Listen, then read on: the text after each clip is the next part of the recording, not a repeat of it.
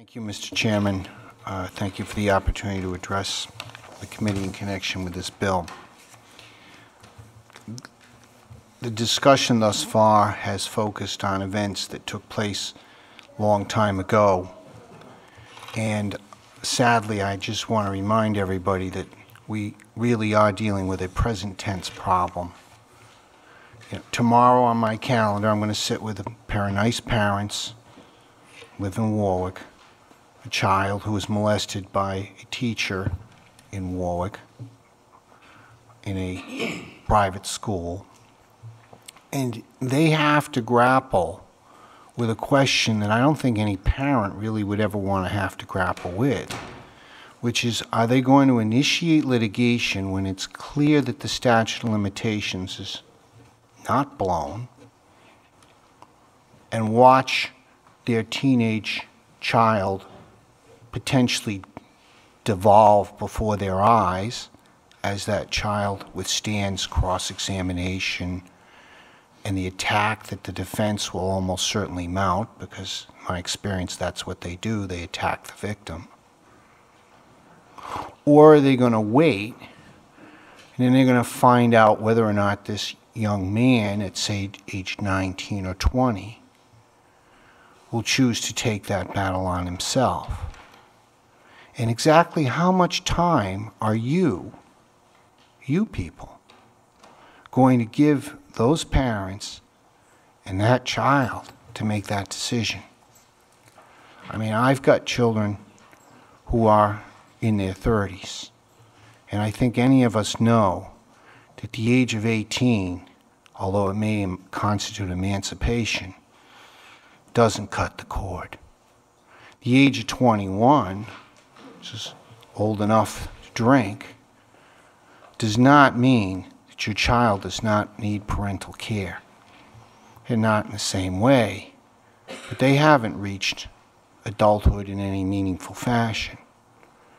And it would be wonderful, I suppose, if all of us as parents didn't have to think about what was going on with our, quote, child who is now an adult 7 years after they've reached the age of majority. But that's just not the way the world works. And if your child was sexually abused at age 16 a couple of years ago, and that child is 18 now, that clock's ticking.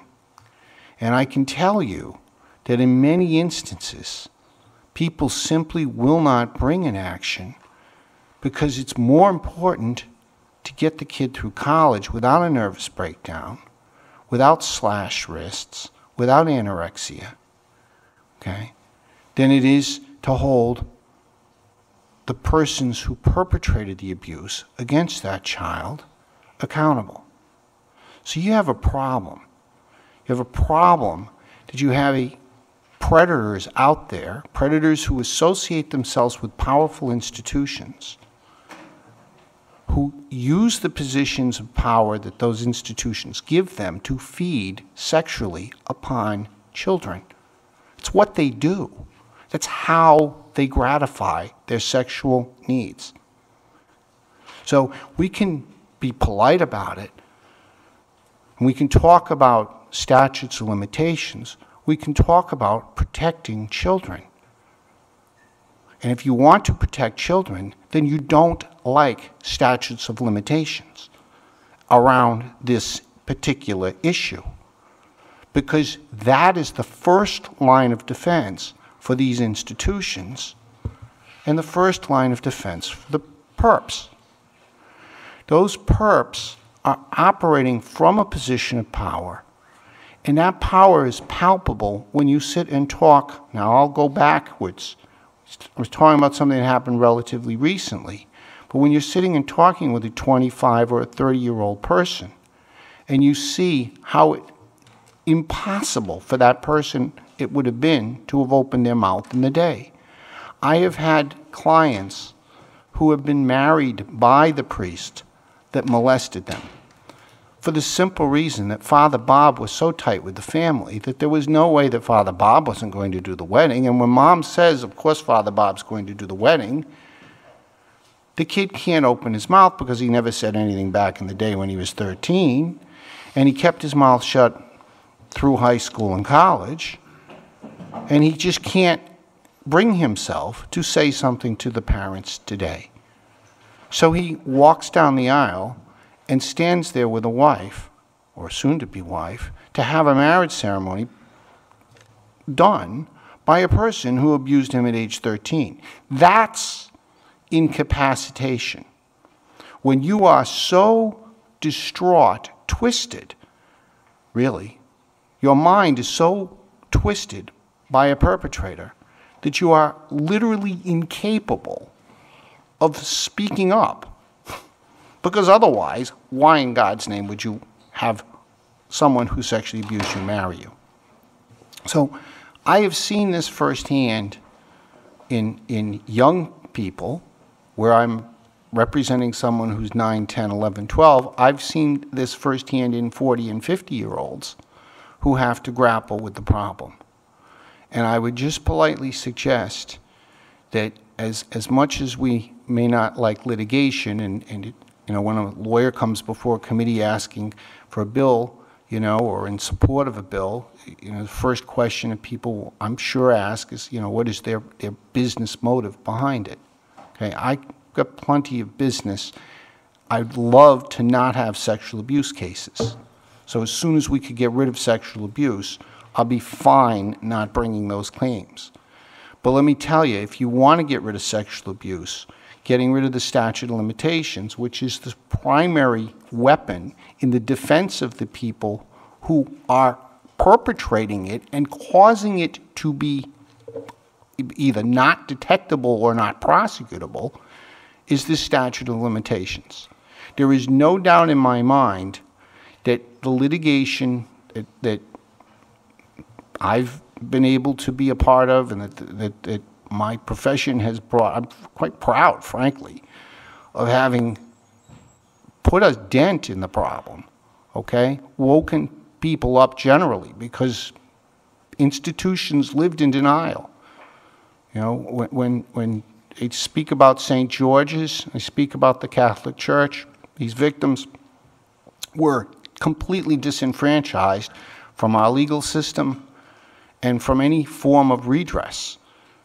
So when you open the doors to the courts, you bring public attention to a problem which is a significant threat and has been, frankly, for decades, if not centuries. So the more brightly the light of day is shined upon this problem, and the statute of limitations is a door that shuts that light out. But the more brightly the light is shined, then the less these people will be able to get away with it. And that's exactly what they've used. They've used this to get away on the perp end with the perpetration, but then on the back end with the administration or the hierarchy, as one of these victims so astutely called it, it's a form of denial and avoidance, because the last thing they want to hear from is somebody like me. And they're more than willing to move someone to Maine or New Hampshire or Warwick or wherever they think they can stuff that person, out of sight, out of mind, knowing full well that he is going to, in all probability, simply continue to feed.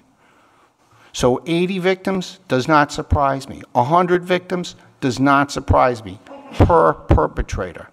Who, whatever you can do to change that statute and allow persons like myself to hold these institutions accountable is going to benefit the children that you have today and those who were victimized in the past. Thank you. Thank you. Any questions? Yes, Representative Craven. Tim, what's the statute of limitations on a breach of contract? I believe it's 10 years. Interesting choice of priorities, wouldn't you say? Unfortunately, the legal system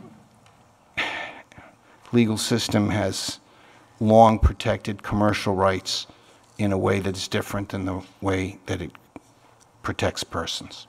Well, I don't profess to be the conscience of society, but I think you'd be pulling the covers over your head if you didn't think that somehow some poor choices were made when they were handing out statute of limitations for causes of action. Well, I do know people who do personal injury work, and I understand the mindset that there's a 3-year statute of limitations, and then you get into minority tolling, which is the backdrop. And what makes sense in an auto accident is one thing. I'm not an auto accident kind of guy. I don't do that kind of work, you know.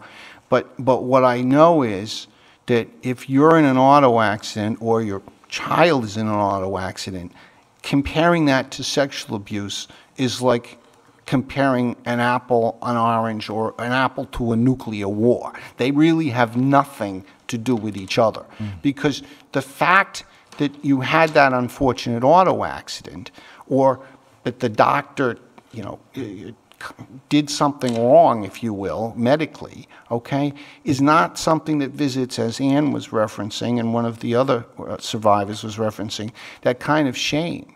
And it's the shame that silences these people. It's the embarrassment. It's the insanity of the perpetrator's manipulation that literally convinces the person that they can't say anything, shouldn't say anything, and in fact there's absolutely nothing wrong with the fact that he has his hand underneath a school teacher case, which was prosecuted by the AG's office when you were there, where the school teacher was literally molesting the children, sitting, multiple children concurrently, but one child at a time, sitting in his lap in front of the classroom with his hands under the desk fondling a child. So the child, I mean, he's a 3rd grader. What in God's name is that child supposed to be doing when he's sitting in the teacher's lap in front of an entire classroom of people? Okay? If I grab this guy over here, and this is not going to work. Okay? But if you're a crazy sick teacher who's played to the crowd with the kids and worked the audience to get them to feel like he's such a nice guy, is now doing this really bizarre thing that doesn't seem really that right. How many 3rd graders have got what it takes to be able to rat that out live? And they're much more common. In that particular instance, the principal, when he got what was amounted to, I think, the 4th or 5th complaint, still asked the teacher to come down and explain it to the child and the child's mother.